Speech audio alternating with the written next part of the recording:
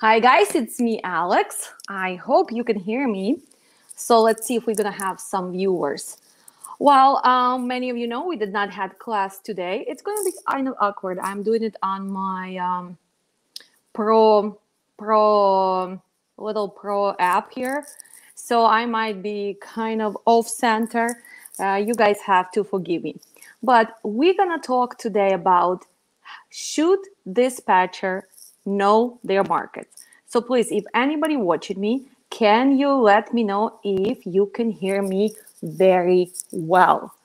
So let me see. Let me see if I have anybody who is watching. So we're gonna talk about. Please, can you just tell me if you can hear me so we can continue? Knowing the market, and when we are talking about the market, we're not talking about trend lines. So let's make it clear. Today we're going to be talking about markets in USA. When I am saying markets, I mean production, manufacturing, where we grow stuff, agricultural markets, right? I am not talking about trend lines of the trucking industry. So trend lines, it's how much do they pay right now for driving, for reefer, how much do they pay for flatbed, stepbeds. But every dispatcher needs to know the markets of USA. So most of you, as my students, you receive homework before the even starting my class, right? And some of you are working on it. Let's see. I'm gonna just pull out on my phone the spreadsheet that each of you have to fill it out, right? Why is it important for you first to understand which state belongs to which zone and region? So let's first talk about the zones. We know that is dividing zones by 0 through 9. And of course, we are starting from what? We are starting from East Coast, right? It's kind of awkward to, to see me off center, but it's okay. As long as we are learning something, right? We did not have class today, so we're going to learn something new. So we are starting from East Coast, same as the time zones, right? So 0 somewhere in Portland, New Hampshire, right? Then we go to Z1, Z2, Z3. We go to Z4, Z5, Z7, and we finish in California, Z9. So those are zones. We divide also USA by regions, right? And we can go into more detailed region, like, for example, New England region, Mid-Atlantic, Southeastern, Midwest, Southeast, Southwest, Northwest, right? Mountains. But usually we'd go East Coast. So we have Northeast, Southeast. Then we have Southwest on the bottom, right? We have Midwest, our strong Midwest. And of course, we have mountains and West Coast Pacific, right?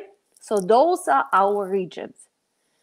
So most of the dispatchers, first, you need to know the states. You need to know abbreviation of the states. Why is it important? Because it's going to help you to make your postings more accurate and faster. Let's say you have truck in Oklahoma City and he only wants to stay on Midwest, but also he might go to Michigan, Ohio, and maybe he doesn't mind to go to Georgia. Well, if you know your zones, if you know your states and you know your regions, for example, if you post in that, you can do Oklahoma City, Z4, Z5, Z6, right? You chosen 3 zones which are belonging to Midwest. You add in Michigan, MI, Ohio, OH, and you get in Georgia, GA. How many times beginners, especially dispatchers who did not put their time into studying at least basics of logistics, are misposting? So instead of Michigan, they're posting ME or they are posting MN. So please, abbreviation of the states are the must. This is like ABCs. You go to kindergarten, you know your ABC song, abbreviation of the states are the must. How many states are you going to be operate? Well, if you are interstate carrier who goes all over USA, you are operating in how many states? Let me see.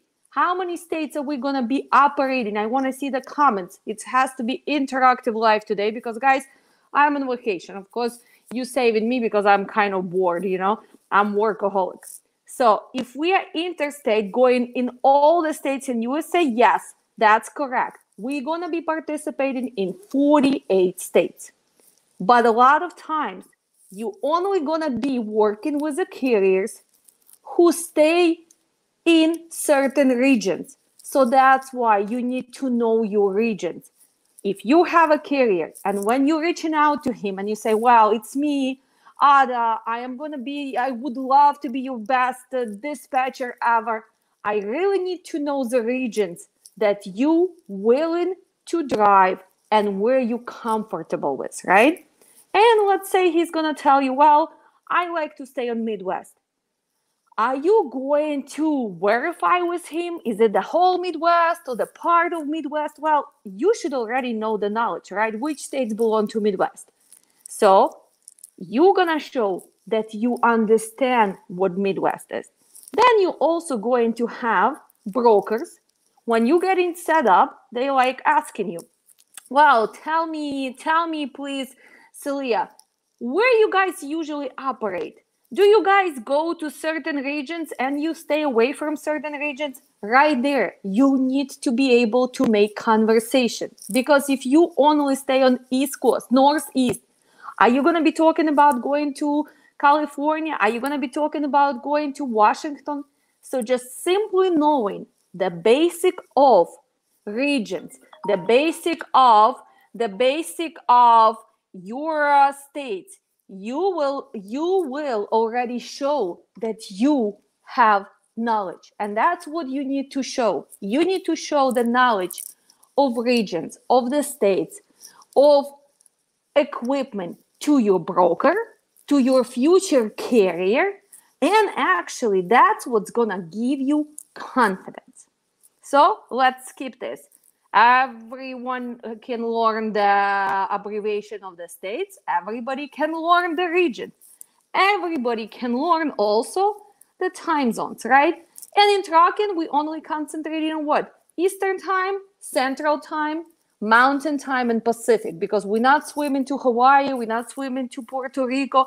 Unfortunately, we're not swimming to Dominican, where I am right now. So that is your basics. You learn that. Your apps like that, like TruckStop, will show you trend lines. You can do the quick rate search and let's say, oh, what is a dry when a paying right now from going to Chicago to Memphis? For example, that has an option. It's in the tool option. It's also gonna show you the trend lines per month, right?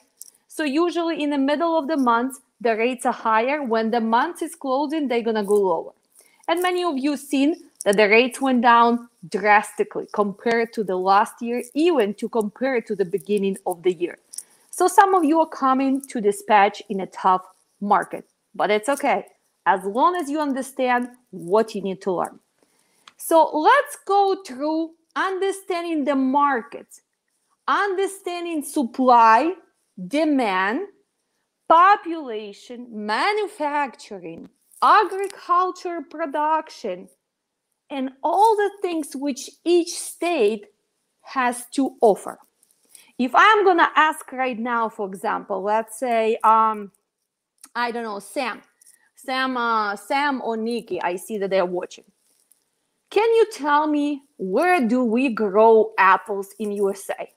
And usually people who have not been dealing with the freight or people who did not pay attention to those things, they're like, oh, we have apples everywhere, right? I live in Illinois, we have apple farms, right? Around, I go and pick the apples.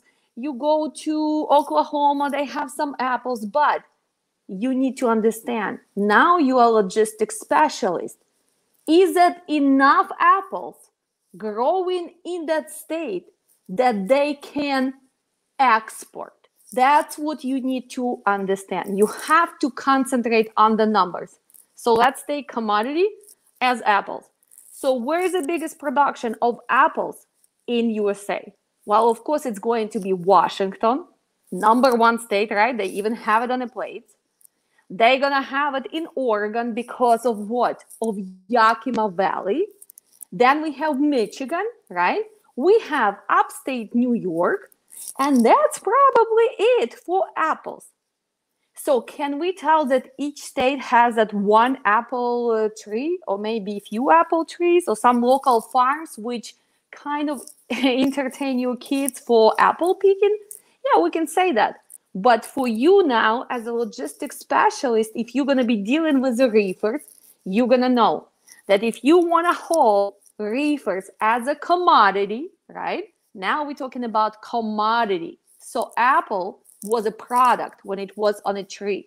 They picked it, somebody sold it. Now it's a commodity. We're going to put it on your truck and it's going to become cargo. So your cargo is going to come from those states as Washington, Oregon, upstate Michigan, upstate New York for apples. Let's switch the commodity. I don't know.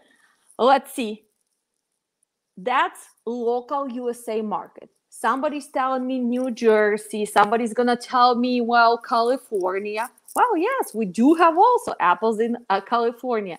That's why you need to look at the data, agricultural data in each state for the export of certain produce. So you simply can Google, what is California exports to other USA states?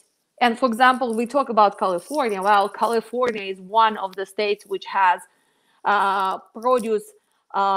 It depends on the drought, of course, season. But we have salad, we have grapes, we have oranges, we have apples, we have a lot of other things. On which data? On agriculture export, right? Then we can go, for example, to Arizona. Well, you can tell me, well, Arizona also exports a lot of cucumbers, salad, avocados. But let me ask you this. Is this comes from Arizona state, or does it come from crossing the border in Nogales, Arizona? So this is a different thing. Now we're talking about export from different countries. In this case, this is Mexico. So that's why, yes, Arizona, in Nogales, Arizona, we pick up all those cucumbers, salads, we pick up avocados, we pick up mangoes, right? Same we do in where? In Laredo, Mexico. Same we do in McAllen. Same we do in San Diego. But that is not USA market, right? This is already coming abroad, in this case, from Mexico. Let's talk about Port Miami. Let's talk about Philadelphia port. Let's talk about all the ports in South Carolina or Maryland, right? Or whatever ports we have on East Coast. Same as talking about ports on West Coast, starting with Seattle, Oregon, and going to Los Angeles and all the San Diego ports. Now we're talking about export of produce from other countries. But today I want to concentrate on you understanding how important it is to learn each state. So in this homework, I'm asking my students first to put all the states, making sure that they know that states belonging to certain zones. For example, if I ask you, Tennessee belongs to what zone? Well, you should automatically know this is a zone 3, right? If I'm asking you about Wisconsin, well, it's zone 5. If I'm asking you about Oklahoma, well, it's zone 7, right? And it goes on. It's very easy. We only have 48 states. It should not be that hard. And again, you can always print it out, that little map from that, which is always there in a load board app, right? You go down and you have zones. You have all the main cities, and also you have markets. So what does it mean by markets? That is helping you to memorize the biggest cities, right? So they are telling you, listen, you are new to logistics, we're going to help you out. We're going to put, and what they call it, the market key cities. So what does it mean? Well, that means that in each state, we have cities which have more production, more manufacturing, even more population, right? So if we have more people living there, if we have more distribution center, if we have more factories, if we have more agriculture farms, what does it mean? That means that state has way more to export. And that's where you want to be. That's where you want to deliver. Because you want to deliver to busy area and you want to pick up the load from that area. And you want kind of go from key city to key city. You don't want to start playing that game. Oh, you know what? Let me book this load because it pays $500 more somewhere in the middle of, I don't know, Wyoming, North Dakota, Utah, New Mexico. Well, that would not be smart, right?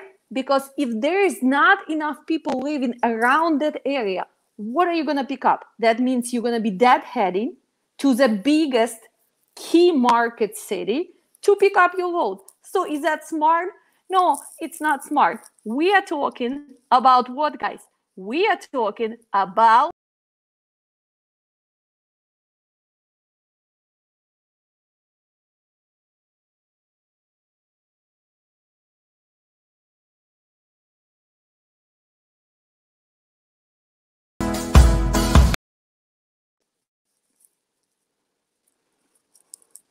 okay, so then we of course concentrated on population. Some of the students asking me again, Alex, why should I know the population? So let's see.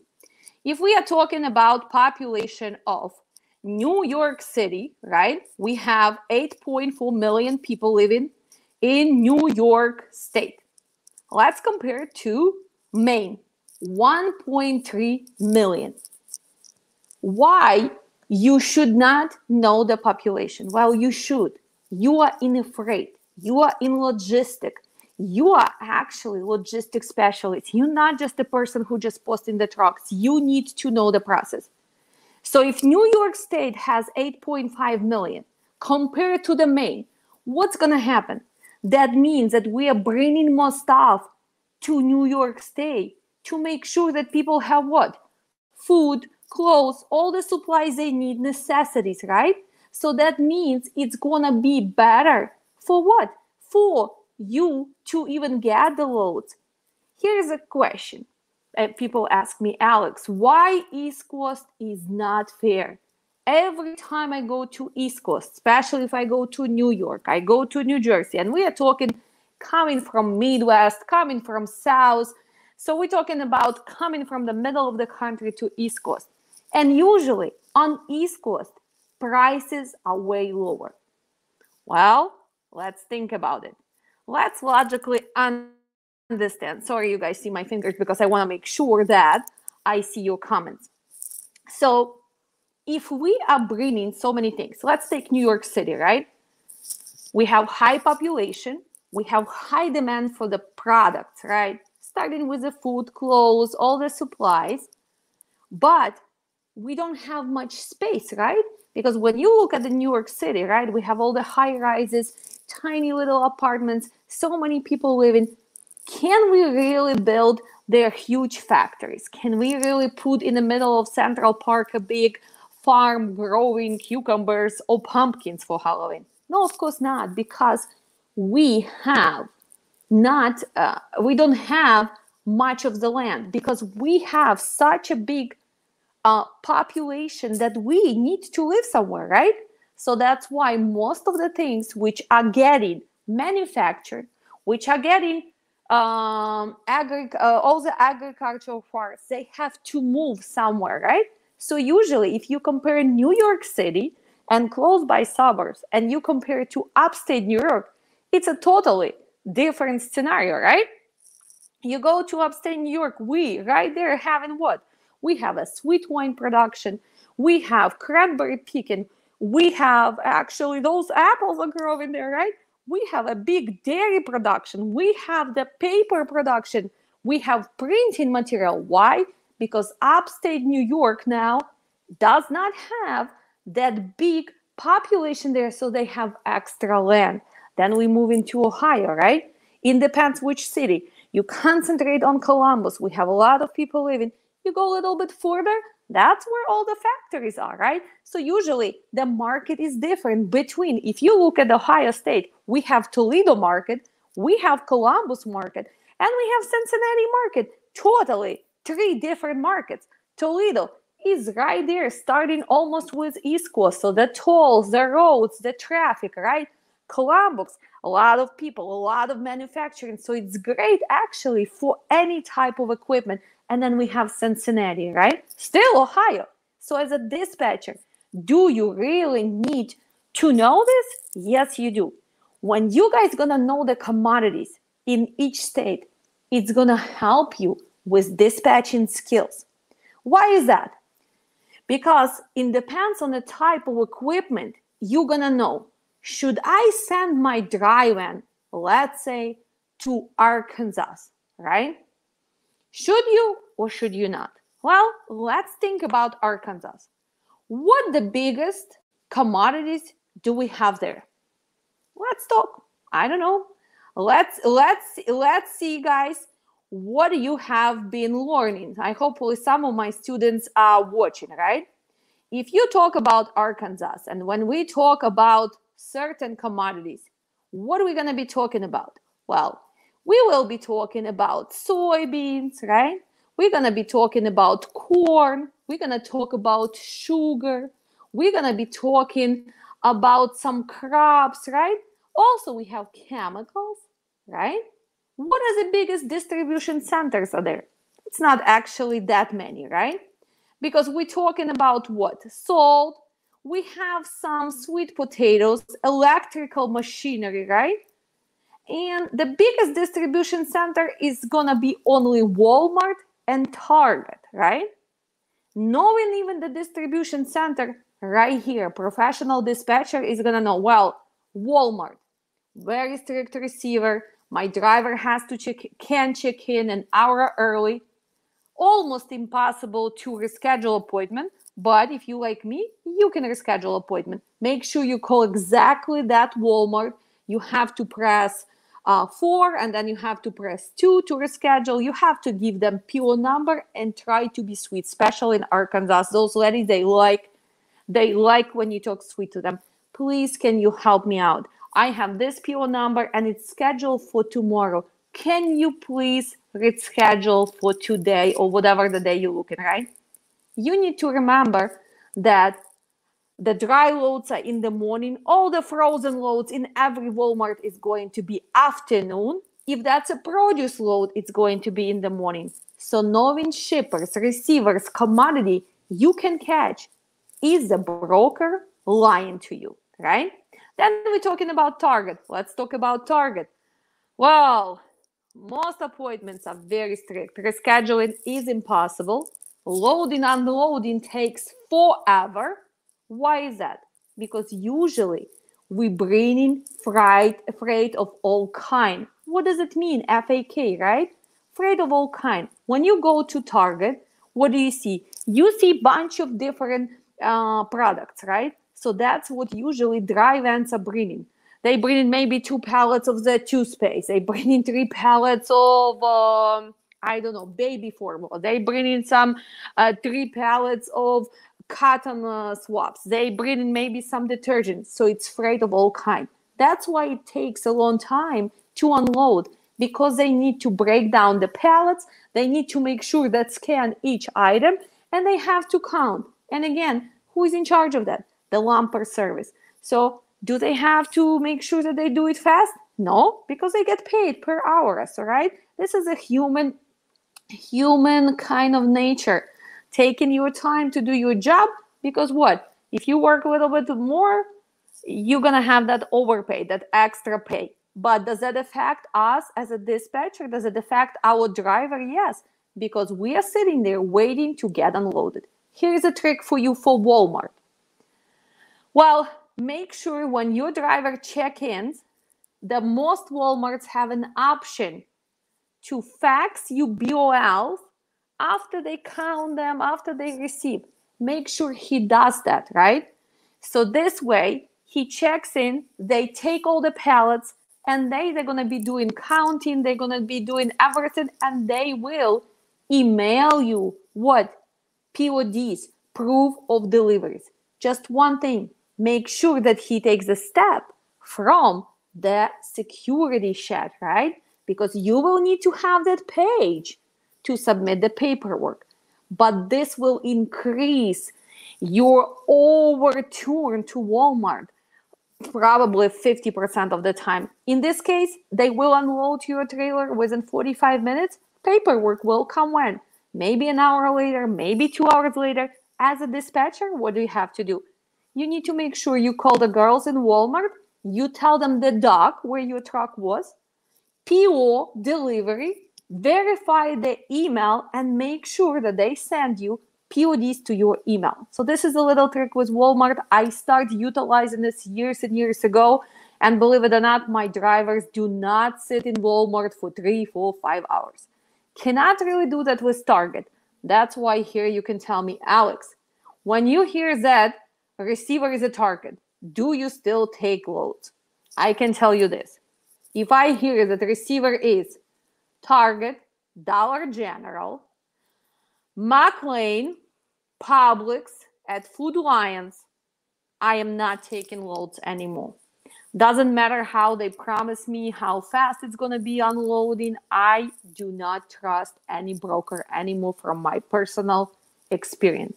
Those companies really need to improve their unloading, loading, their service, and we in truck in the industry, we do not deserve that because they're holding our trucks for 4, 5, 6, 7 hours.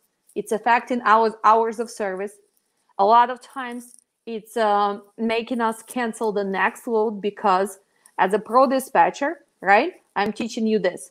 If you drive in, you're going to give 2 hours load, 2 hours unload. If you're a reefer, always calculate at least 3 hours load, 3 hours unload, flatbed, step deck. It depends what you have to do to secure the load. If you have tarping involved, if you have to wait for the crane to come and unload you, well, it's going to take longer. So you need to start writing down those little things, right? And after a while, you will see, even by the states, by the name of the city, you're going to see, well, they are talking about Target. Even if they're not telling you that it's a Target, well, you're going to know that's a Target. If they're talking Morris, Illinois, well, it's Costco. Costco is great. I love delivering to Costco. 45 minutes in and out time. Doesn't matter if it's a reefer or it's a drive-in, right? Walmart, as I told you, I'm already utilizing that driver sign-in for mail, email, PODs. So he gets out 2, 3 hours later. I call, make sure. But usually, if your driver already knows this, he does it all the time. What did I make? I made sure that they have a card with what? With your company MC, DOT, and email. So they can stample to that paperwork. Why is it important? Because a lot of times people have the bad handwriting or they misspell your email address. So you guys are going to sit there and wait for your POD. So make sure you have the cards. Each driver has your cards with your company information, right? But let's go through the market. So why do we need to know the manufacturing and what's going on, right? Well, because we need to know which equipment will do better. Let's talk about, for example, Alabama, right? If we talk about state of Alabama, if we talk about the reefers, well, we have what? We have poultry, right? So poultry, chicken, right? Our chicken, where does it grow? Alabama, Georgia, Arkansas, Louisiana. So this is a reefer commodity. We can have it fresh, we can have it chilled, we can have it frozen. And in my class, we already know the difference between going to what? Processing facility and going to the chicken farm, right? We know that you need to have that 3 1/4 of the fuel. You need to make sure your trailer is pre-wash out. You need to make sure that it is pre-cooled, right? If you go into the killing farm, it's gonna take you a while because they are not killing the chicken until later.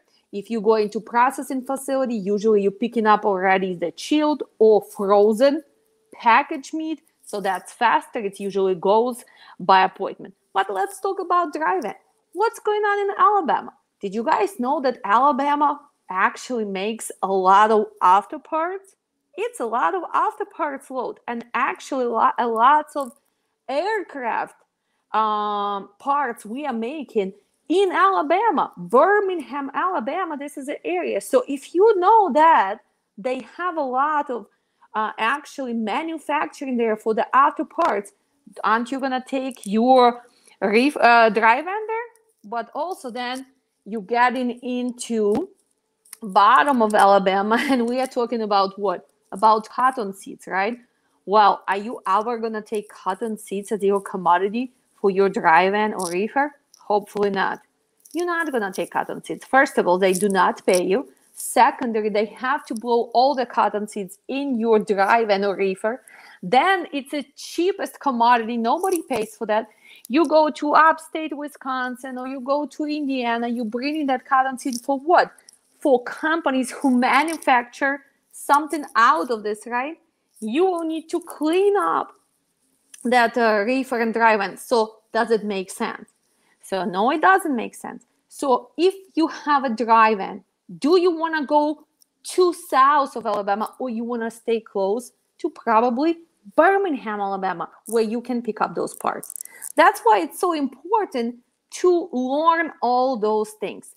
Knowing your commodity, knowing your names of what? Of your retails, right? So retails. So retails is what? For example, GC Penney, retail store. I don't know, Target, retail store. Walmart, retail store, right? Distribution centers, right? Actually, Walmart is a distribution center who has retail stores. So usually we are delivering exactly to distribution centers, but sometimes we go exactly to the Walmart, right? So do you need to know those names? Yes, you need to know those names. Do you need to understand the commodities and which commodity take or not take? Well, what about, here's another column. Because with the white, see, guys, I'm looking from homework from one of my students in this class who already finished. So make sure everybody else finish your homework. Then we're talking about weather and season effects. And some of you telling me, Alex, do you want me to become a weather woman or weather guy? I don't really understand why you want me to understand the seasons and weather. I am only going to be dispatching trucks. Well, here it is. News for you. Every morning, before you're going to post your equipment, before you're going to start looking for those loads, you will be becoming that weatherman and weather woman, right, of the day, because you need to know what's going on in each state. What is the biggest responsibility of the dispatcher? Well, the biggest responsibility of dispatcher is to make sure that the driver is safe on the road. This is your responsibility. It's not about that extra $200-300 you're gonna book to area where right now is a hurricane coming, or maybe the snowstorm, or maybe it's a heat wave and you take in minus 10 degrees, minus 20 degrees ice cream load, right? Your responsibility to make sure your driver is safe. Your responsibility is make sure that you do not take commodities which can bring claims to your carriers. So let's even talk about, for example, now is the summertime. Most of you who are working with what? With produce. You have to pick between some type of produce. If I have to pick between cabbage, watermelon, and cherries, what would I pick? Let me see if somebody's going to answer. Cherry is paying, let's say, $7,000. Same distance, watermelons are paying $6,200, and peppers are paying $6,000. What would we pick? Let's see if somebody's gonna pick your choice of commodities. I do not see anybody's answering. So we have 3 commodities. Pick one. $7,000 for cherries, coming from Washington to New Jersey. $7,000, let's say, I'm coming for watermelons from Colorado to New Jersey. Let's say that it's the same kind of miles, right? And then we have green peppers also coming from Nogales, Arizona, also going to East Coast. So some of you pick peppers, some of you pick watermelons. And some of you, peppers again, how come? $7,000, it was the most paying load for the same kind of distance. So the rate per mile would be what? Rate per mile would be higher. So you probably going to make extra money. So we've seen some answers, watermelons, peppers. Here it is. If you are a professional dispatcher, you will pick peppers. Why? Let's think about this. Cherries spoil really fast. Cherries have to be picked, they have to be cooled. If you even go to the store, how easy it is. They have to be packaged in the plastic, right? You go to the store, how easy it is to find a good cherries which still kind of in a good condition. Well, it's not that easy. That means that shipper or whoever picks them up, they had to properly cool them down before they put it on your truck. How often does it happen? Well, it doesn't happen that often. So if your driver did not do two main things he has to do dealing with the produce. First, he needs to pulp those cherries, right? Not in only one pallet, but in three. Pulp, that means to check on the temperature exactly of the cherries. P-U-L-P. Make sure you give your reefer driver present the laser thermometer, right? First, he needs to make sure that they all pre-cooled. So usually cherries are 33 to 34 degrees, right?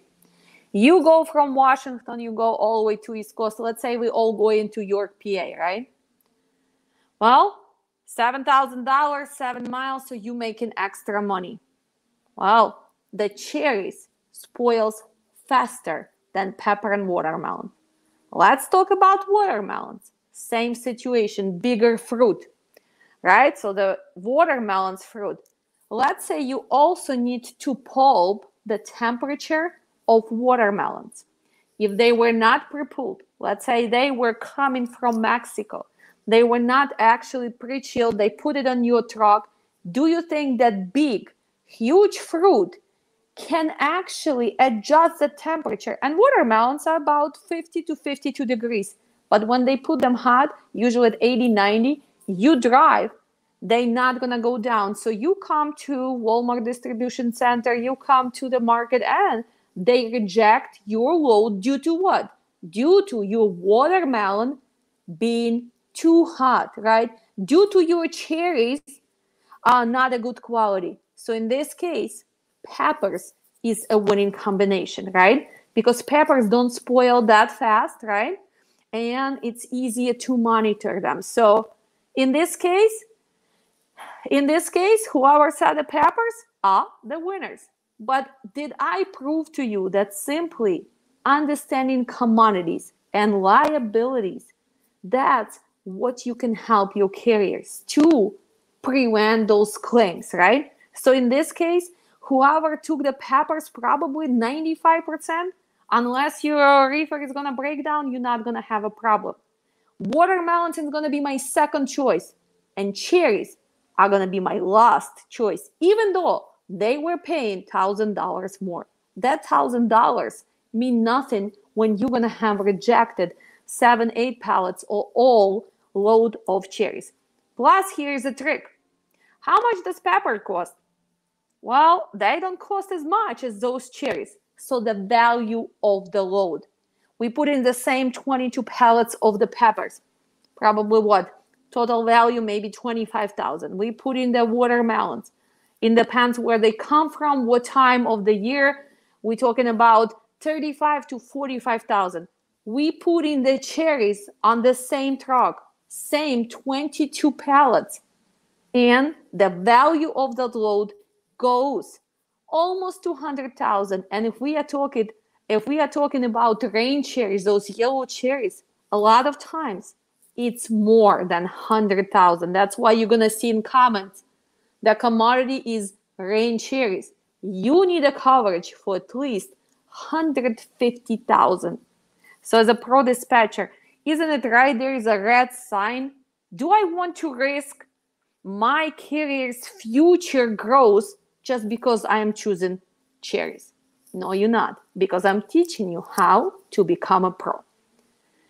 So knowing your commodities, knowing your regions, it's going to help you to prevent to go the areas which don't have anything, right? And we have a lot of those areas because USA is a huge country, right? USA has a lots and lots of areas where we don't have much population, where production or manufacturing is not really blooming, right? And we're talking about sometimes because of economic. Remember, years and years ago when I came in 99, oh my God, Detroit, it was a huge production, right? But then we have what? Then we have the car making market going down and Detroit become what? A host city. So market switches all the time. Right now, what's going on right now? Let's see in California and Texas. What's going on? Texas is going to get stronger and stronger and stronger with what?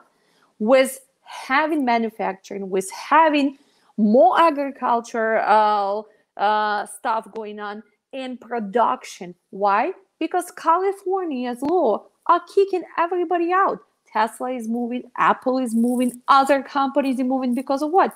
Because of high taxes. So what does it mean for taxes? It means that they're gonna have extra product they are making inside of the state. That means that market is going to be stronger, going to Texas and getting out of the Texas, right? So that's why even a lot of people who are in trucking, they are actually moving right now to Texas because they want to be part of that growth. Again, if we are having population moving there, we have people who relocate, we have company who's relocating, what's happening? Well, housing market goes up, but for housing market goes up, we are building extra houses. That means that we are bringing more building supplies, right? We are actually bringing a lot of stuff with what? Step decks, flat decks, right? Because we are building the cities. One of the biggest cities which rapidly growing is in Texas, right? Austin, Dallas, they grow fast. Why? Because population is increasing. So simply knowing supply and demand between population, simply knowing supply and demand between loads available and capacity of the truck, simply knowing data. This is a single basic data. Now we're gonna talk about, well, market is doing bad, but why should I worry about all of this knowledge when I should just concentrate how to make that phone call? Well, because we are talking about you being a pro in a long run, right? Market goes up and down, but the statistics of all of those things are not really changing, or they are switching some states to a better freight movement states, or they actually change them to the worse. So that's why you guys need to make sure you understand this, right? So let's see if we have any questions, because today it's just extra session. How to know the markets in USA, what you need to concentrate. When people asking me, Alex, you give this homework, and of course I'm giving the previous students data, their PDFs, their hard work, and you asking me, how can I find this? Well, we can go to what? We can go to the labor statistics in each state, right? To know the population, to know the companies, how many companies in each state, how many manufacturers do we have, right? We can go to what? To our agriculture data, right? We also have statistics. We can go to the export for commodities. I actually give you a few links to exports of commodities in each state. So by analyzing it, you guys can learn a lot of things. So by the end of the class, it should not be even a big deal knowing, well, where do we grow peanuts, right? Where is all the soy oil comes from, which state? Where is the chicken? Oh, well, where is the state comes? Most of the states comes here. Oh, what is in Utah? Should I ever go to Wyoming? Or should I take the load to Montana? Or maybe I should avoid it. Maybe I should just go to Montana when I'm going to Oregon or Washington, right? Or if I do, I need to make sure I have a backhaul, right? So all of that things are gonna start making sense to you when you're gonna be dispatching. So if you have any questions, I will answer. And let's see. This is the stuff I'm learning. Thank you so much. Love your videos. Thank you. Thank you so much. Love from Nigeria. Okay. Let's see. Hello, Alex. I thought you're on vacation. Hopefully you have a good time on vacation.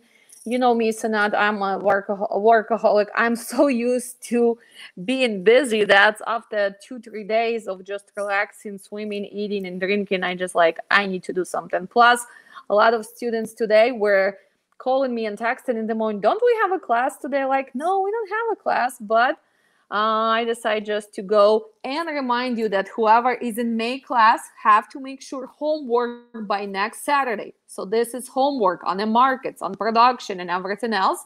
Everybody who signed up for June class, you already got your first part of the homework. You got Z0, Z1, Z2. You also got Z3 and Z4. Next week when I'm back, you guys going to receive extra zone. So make sure you working on it. Okay. What else? What is the LLC? Well, this is a structure of your business, right? We can have LLC, we can have corporation, we can have partnership. So this is the structures of business in USA you can choose from.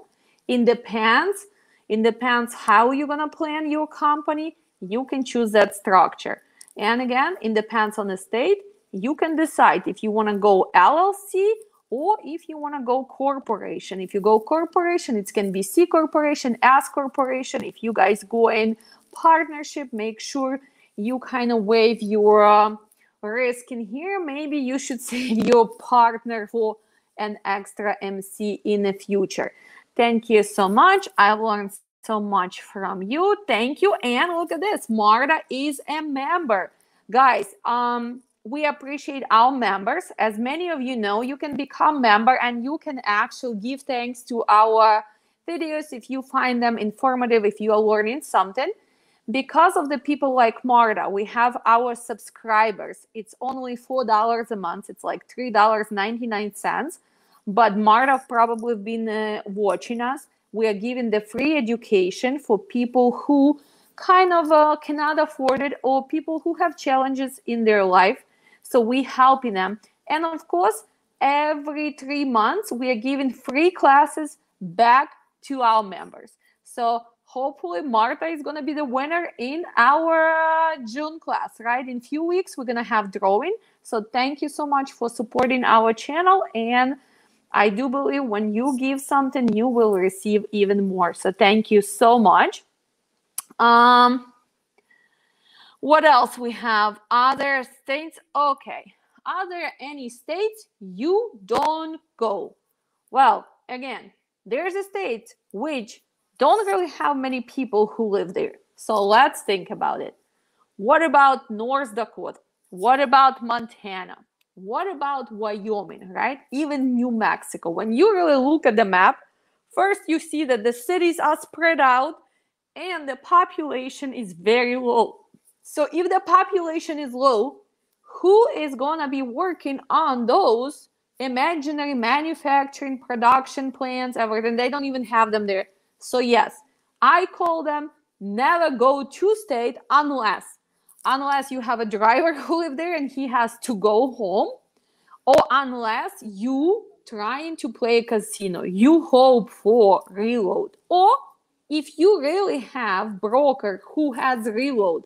Let's say you take the load from Dallas and you go somewhere to Billings, Montana. But he's telling you, well, I also have reload from Billings, Montana. Hopefully maybe go at least to Minneapolis. If you do have backhaul from the bad area, you can go there. But a lot of good brokers, they will trick you, right? They will promise you, oh, you know what? I might have loads there. Why don't you go to New Mexico, Albuquerque, New Mexico, or go to Cheyenne, Wyoming, or go to North Dakota or Montana? I will have load for you. And you being new or being naive, you're gonna like, okay, I'm gonna go there. He's paying me kind of good money, a little bit more than go to good area, right? So you're like, okay, I'm going there. And then in 2 days of your transit, you're calling back that Mike from TKL and like, Mike, so let's talk about reload. And Mike's like, oh, you know what? No, that load was canceled. Oh, it was moved to the next week for the next month. Why? Because he's a good salesperson. He needs to sell the load for you, so he is promising you. So in that case, the only thing you can do, if he can give you 2 loads right away, before I'm gonna send my driver to get loaded to the load to nowhere, I will make sure I call that second load first. I will verify with the shipper and receiver on the second load that actually that load is existing. So please make sure you do not fall for that. Then we also have the states which are challenging. How many of you live in a sunny Florida, right? Most of you love the weather, the palm trees, the entertainment. Well, the Florida is a very challenging state, right? From 12 months, that state is no product state for like 9 months. So we do have very short time in Florida where we have some loads. Due to what? Due to some holidays, like flowers before Valentine's Day, flowers for Mother's Day. Then we have few shipments maybe for Thanksgiving, and produce. So produce is starting about right now and gonna go to what, 6-8 weeks. It depends on the weather. Besides that, every time you go to Florida, you do need to pre-book. And going to Florida, you'd better make sure that your load going to Florida is going to compensate on that cheap load from Florida. A lot of times when people go all the way to Miami, they are sitting there trying to find the load the same day or even pre-book. Here, take my advice. Start deadheading. Go to Jacksonville. You'd better deadhead empty because you spend less fuel because you're not heavy and you're gonna save that extra day in transit. So for most of the people who live there, it's a challenging to get out, right? So that's why a lot of drivers from Florida having that hard time. For me, when we had a lot of drivers actually from Florida, we used to do the maintenance for our trucks in Chicago and just buy them the tickets. They would fly to Florida, to Jacksonville, to Orlando, and come back in 6-5 days. So they would be on the road for 3 weeks, go home, maybe even for 7 days. It was better for me as for the company owner than sending truck to the Florida when they are not even paying to go to Florida and that heading back with having the cheap load. Because for driver, it doesn't matter. You pay him per mile. But for you as the owner of the company, actually, it was killing you. At some point, we had like 8 or 10 drivers from Miami area. Unfortunately, had to make sure I just left the ones who were willing to fly. Other ones I had to let it go just because it was not making sense for me. I'm not a charity business. I do need to make money in trucking, so had to make sure I changed that game. Okay, class in June. I'll see you in June. Cannot wait. Thank you, Katerina. I do believe I did forward you some emails. It was actually challenging for me to do it on just iPad, but you will receive all extras next week. And class in June. Yes, our class in June starting June 19th. Guys, we don't have many spots available, so if you're still looking for signing up in June, it is Sunday class. A lot of people complain, why is it Sunday class? Again, guys, I try to please everybody. We had people who cannot do Saturdays because of some extra work. A lot of people do have 2 jobs, so they work on Saturdays. Then we had people who had some certain religion beliefs. They could not do Saturdays, so that's why twice a year I do Sunday classes. If you're really looking for only Saturday class, we already have our schedule for August. You can sign up now and you can start studying. Hello from Iraq. Hi, how are you? So let's talk outsourcing, right? Can you be a dispatcher if you outside of the country? Yes, outsourcing in big, especially in dispatch. In now when the market goes down, a lot of companies gonna be looking for dispatcher outside of the country simply because they will be paying less. if you outside of the country, you do need to spend more time in learning map, highways, seasons, weather, equipment. You do need to know what grows in USA. You need to know even the size of the pallets, right? What does it mean? You need to know terminology.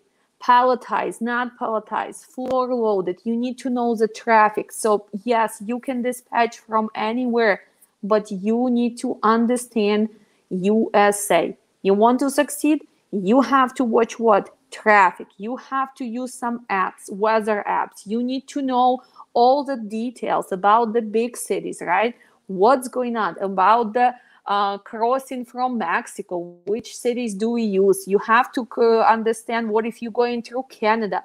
You need to see what are the tolls, what does it mean to go on 76 on 80. So a lot of things for you as an outside dispatcher, you will need to improve and learn. So we do have a lot of students from outside the country. We do have a lot of dispatch services who are outsourcing and actually building a big business outside of the country. Again, does this benefit USA Care? A lot of times, if you really learn your things, look at me. Well, of course, yeah, I might have accent, right? Somebody was asking me if I was Russian. No, I'm not Russian. I'm 100% Ukrainian. So, but I've been living here for 23 years. So of course, I do have accent. It's something which you have to work probably for the rest of your life. And of course, I do still make mistakes in English. English is not my first language, especially when you go live or when you're teaching. So please forgive me. But hopefully you guys mostly understand, right, what I'm trying to say. And it was challenging. I was in this country already for 15 years before I got into logistics, right? Before I got into the freight. I was doing real estate, I was doing physical therapy offices, so I always had a business going on. But when I got to trucking, even me, I had no clue where mangoes come from, where's watermelons. I did not even know. Oh my God, we have watermelons in the south part of Illinois. We actually ship in pumpkins from New Mexico. We have most of the pumpkins coming from Michigan. Oh, the sweet wine, it doesn't really come from Oregon, but it's also come from upstate New York. So a lot of things I had to learn, although I was living here. Yeah, I knew the traffic in Chicago. I knew the traffic in New York. I knew the traffic in Los Angeles, the cities that I travel for vacation. But did I have a clue, for example, of the speed limit in Texas? Did I know that challenges of going and picking up in the ports in Philadelphia? No, I did not know that. And actually took me a while to finally understand that those are the most important things. Posting the truck, learning about equipment, it's something which you can do in a few weeks. But actually putting the data together, analyzing it, and talking to your drivers. And drivers will help you out. Drivers who've been driving around, you should ask them, well, can you tell me about the shipper and receiver? How was the parking? Did they let you sleep there? How are they were friendly? And next time, you make a comment, make a comment, make a comment. And then you kind of analyze and you kind of start remembering this, right? So, well, I'm not going to the shipper because it's hard to back up there. I'm not going to be taking chance of damaging the equipment for my carrier because what? He's going to lose thousands and thousands of dollars. Then we might damage the cargo. So no, I'm not going to Boston, downtown of Boston. I'm not living in downtown of Chicago. You know what? I am going to skip going to Atlanta between 12 and 4 p.m. I'd better pick up maybe close to Atlanta. Maybe I'll go outside of Atlanta, right? I am not going to go all the way to Miami because it's no load there. So maybe I'll just take my loads to Tampa. Maybe I'll just go to the Lake City, Florida. Maybe I am going to make that line and I'm not going to go further than Orlando, right? It takes time, but after a while, you guys going to put all of this together. I just want to tell you that you're a great person. Thank you so much. How often do you experience tonus? Well, how often do I experience tonus? Usually not that often, but again, because of the market switch, a lot of brokers now, they are canceling on you, right? They are canceling last minute. For me, probably tonu, I don't know, maybe I'll get 1 or 2 per month per driver. So not really often, maybe not even that. Maybe truck order not used once a month. So what is she talking about? Truck order not used. So let's say that Cherry, she booked the load, and her driver start driving there, or maybe he already got to shipper and the product is not ready. Or maybe he did not even start going there. Maybe he's still in process. And the broker said and said, you know what? Product is not going to be ready. This load was canceled. It was pushed for tomorrow. They can give you 2 options. If you want to wait till tomorrow, we'll give you layover, which is going to be also $150, or we're going to give you tonu. So usually it's like $150, but it's a big difference. Can you justify $150 if you already deadheaded? Let's say the pickup was at 4 p.m. You unloaded at 12 and you had deadhead 60 miles. Your truck is already deadheaded. Right now it's 3 o'clock. You are almost to pick up. You deadheaded and now they call you and say, well, it's canceled. We're going to just give you $150. Well, it's not fair. So if your driver was on micro tracking, and you already talking about cancellation afternoon, what can you find at 3-4 p.m. in this market? Nothing. So that means that you're losing the full day of profits, right? And right now with this market, we're talking what? The drive end should make approximately from 800 to 1200 a day. Reefer should make from 1000 to 1700 a day. And flatbed step deck from right now it's higher market for flatbed step deck again. Why? Because of the season, because everybody is building houses, we are building streets, so the flatbed market and step deck is higher, so they are making from 1500 to 2000. So let's say you drive in, so you lost a day of profit of, let's say, $1,000, and they are giving you $150. Can it be justified? No, it cannot. So you as a dispatcher, you do need to negotiate that. You have to validate this. You're like, well, we deadheaded. Look at the cost of the fuel. I wasted my time. Now we are at, unfortunately, how is it going to be possible to be for my reload? At least you have to give me $250, $300, right?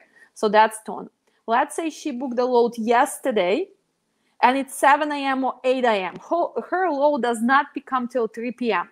Her broker is emailing or calling her and telling, well, Sherry, you know what? It was canceled. And he does it right away in the morning. Your truck is not even unloaded yet. He was not dispatched. So will you get that tonu? No, unfortunately, unless you know the broker, unless you've been working for a long time, unless he's a really good person, he will pay you tonu. But usually, you're not going to get tonu, okay? So any geared towards self-dispatch owner operators or no any resource? Well, any class, any dispatch class, it's for whom? For people who want to become dispatchers, for people who want to build dispatch service and hire people, for owner of the companies who at least need to know how dispatch works, and of course for owner operators. We have a lot of owner operators who take these classes because you guys know one side of the business. You know the equipment, you might know shippers, receivers, but what do you need to improve? You need to know the paperwork process. You need to know negotiation. You need to look at this at the bigger picture. So actually, this is a great class. Our dispatch class is actually is towards that independent dispatch, but mostly also for owner operators, right? Okay. Red colors. Okay, you look gorgeous with your pleasant holiday. It's a compliment from the. Thank you so much. And of course, we do have Memorial Weekend. First of all, let's be thankful for all the men and women who always protect our freedom. Okay, from the bottom of my heart, we we're losing a lot of lives every year to protect our country. And most of you know how important it's to have freedom. Some of you can sit here and tell, well, the USA is changing, but still, it's one of the best countries in the world, and we do have freedom. So let's be thankful for that. But here is the challenges. Memorial Weekend. You a dispatcher now. You a driver. What do you need to make sure you pay attention? Remember, most of the shippers, receivers had a short hours on Friday. Most of them who even work on Saturday, they were closed due to holiday. Some of them will be closed on Monday.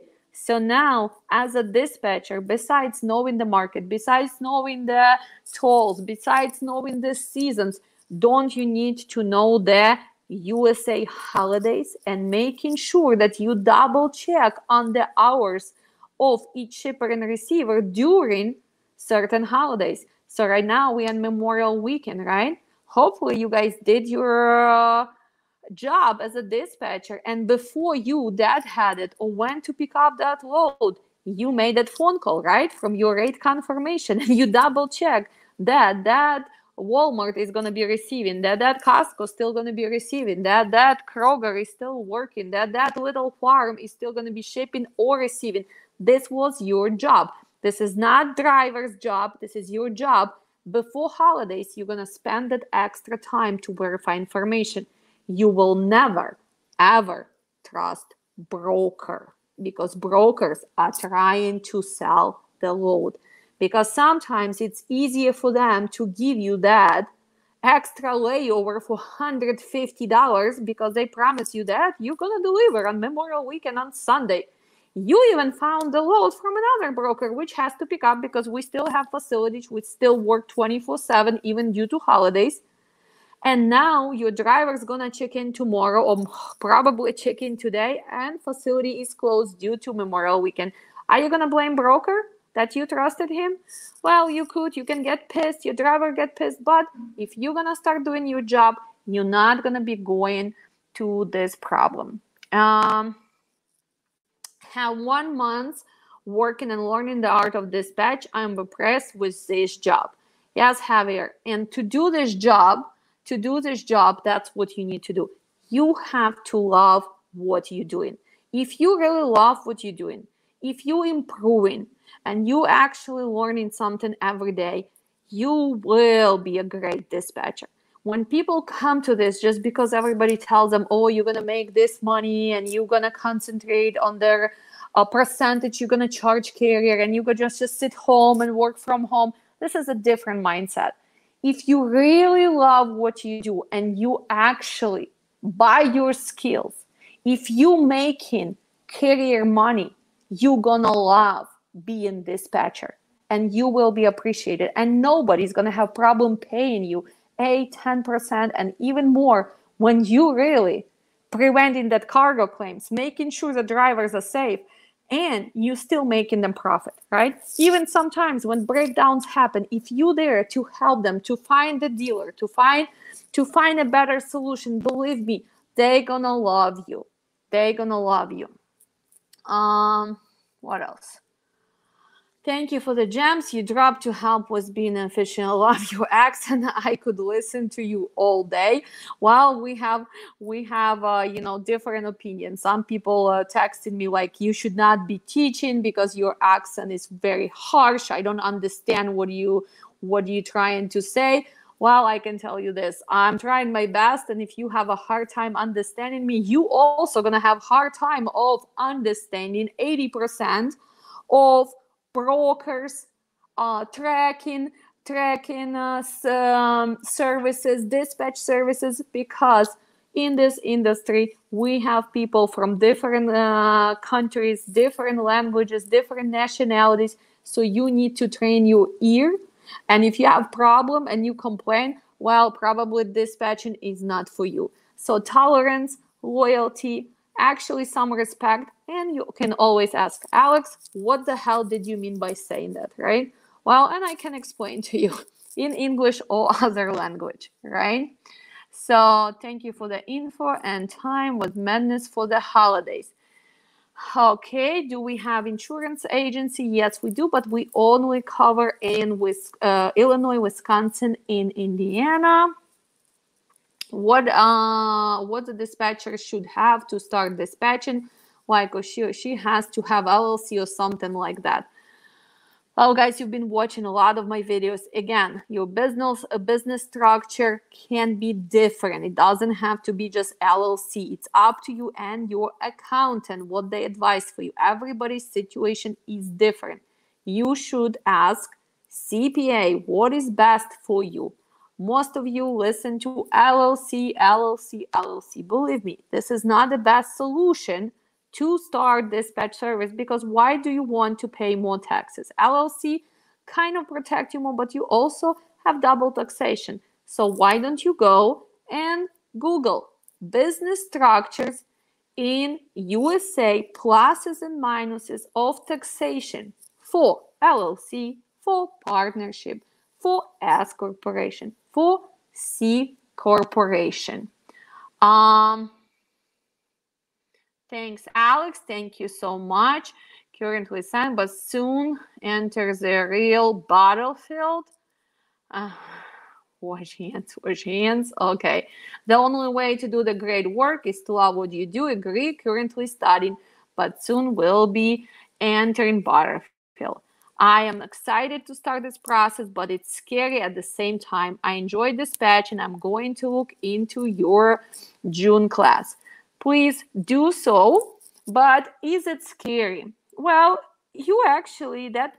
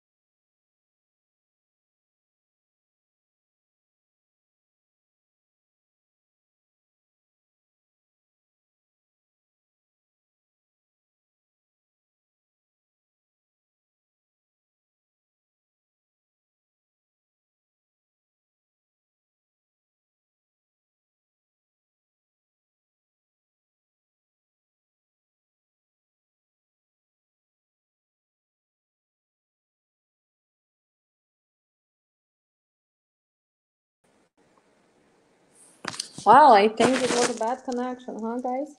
I don't know if you're still here. Maybe somebody kidnapped me. No, nobody kidnapped me, right? So I guess it was a bad connection. I was answering. So where did she go? She was about to come in at night. Well, it's scary. Can it be scary? Well, anything in life can be scary, right, guys? But that means that you're a responsible person, right? You scared because you know that you're going to have kind of liability to making sure that those cares depend on your skills, right? Because you will be making them profits. So is it fair to come to this industry without knowledge? Is it fair to try to figure it out on somebody's company? No, it's not fair unless this is your husband, this is your truck, and you guys want to try to play that game, right? So if you guys want to try to play that game, well, it's up to you. But if you're a dispatcher who is trying to get into this market, right, and who wants to make sure that you stay and people actually will be hiring for the services, it's not around of being scared. But why are you scared? Because you still new to this, right? You need to make your first few mistakes, and mistakes are gonna come no matter what, right? It doesn't matter if you come or Wanda or Lavrenti, you all guys gonna make mistakes. To become a pro dispatcher, it's gonna take you not 1 month, it's gonna take you not 2 months, it's gonna take you a full year.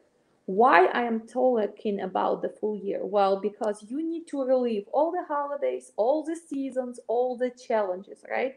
Up and downs of the market. So being scared is a natural thing when you go into new things. But being scared and being ignorant and unprepared are two different things. Being scared because it's new, but you are investing in your knowledge, you learning, you studying, you signing up for classes, or you learning from YouTube channels, or you learning on your own. This is okay being scared, right? So you're gonna get over it. The confidence is gonna come after a week or two. The moment you're gonna book your first load, the confidence is going to be there. You don't have to be scared. You will be honest with your driver and you're going to tell them, well, I am newer to this, so I need your help. I need you to help me out maybe with hours of service. I need you to help me out with some shippers, receivers. But again, when you asking him about some things, don't you need to already know? What does it mean hours of service? Don't you need to know the rules? What does it mean ELD? What does it mean restart? What is a shift? Don't you need to know the difference between equipment? What is a vented van? What is a heated van? What is the enclosed van? What is a palletized product? What is a floor loaded? What is a bulk product? So terminology already has to be there. Principles of logistics, knowing who is a broker, who is a third party logistics, who are you, what is your responsibility, it has to be there already. That's why I am very strong on basics. That's why we do these classes, because you need to have foundation to come to this industry. I do not believe that any carrier deserves somebody to come and actually learn all the mistakes on their profitability. This is not fair. So you need to make sure you at least learn that terminology, paperwork process, how to set up a carrier with the brokers, the terminology for setup, what is the factory, what is the equipment, what is the empty scale ticket, what do we need to know as a dispatcher, how to ask questions, which order to ask questions, and then it's gonna be natural. Of course, yes, you're gonna be shaking the first phone call. Yes, they're gonna hang up on you. Yes, you might not to ask for enough money. Maybe you're gonna lowball them. It all comes with experience. But if you do the steps, if you're gonna see, well, I posted the truck Chicago to Memphis. Before I called, I was checking the credit of this broker. Well, they approved by my factoring. Did you do your job? Yes. Secondary, you check quick rate search. Well, everybody's paying this. Then exactly how they paying for the same day. Did you do that before you start dialing? Yes, you did. Do you know your equipment? Yes, you do. So after 2, 3 phone calls, you're not going to be scared anymore, right? It's going to be your second nature.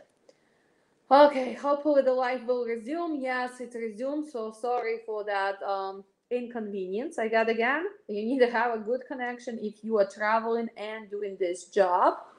I am licensed agent in North Carolina, but I am really considering getting into dispatching as well. Well, I'm also insurance agent. I do real estate as well. So I am life producer, insurance agent, real estate agent. I had physical therapy license before, even was working in hospitals with ultrasound. I was ecotech. So I have a lot of different hats. Okay, Alex, bless and excellent teaching. So I think we're going to be done for today because it's already went to 1 hour, 20 minutes. Hopefully you guys gonna forgive me about that kind of misfortune, disconnection. And I'll see you soon in my classes. I'll see all my students on Wednesday for a little extra hour and a half class. And we'll see everybody in June. Love you all. Make sure you subscribe. Make sure you go to our website, right? Our next class starts on June 19th. And of course, remember to become a members. I love you guys and see you soon.